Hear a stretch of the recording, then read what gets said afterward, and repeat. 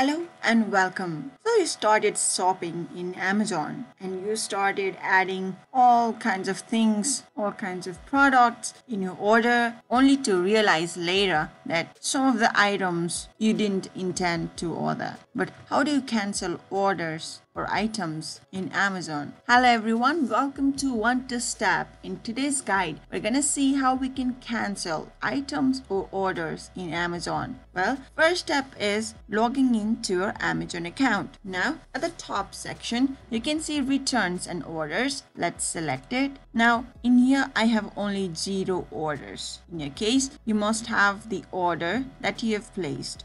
So canceling order takes these steps.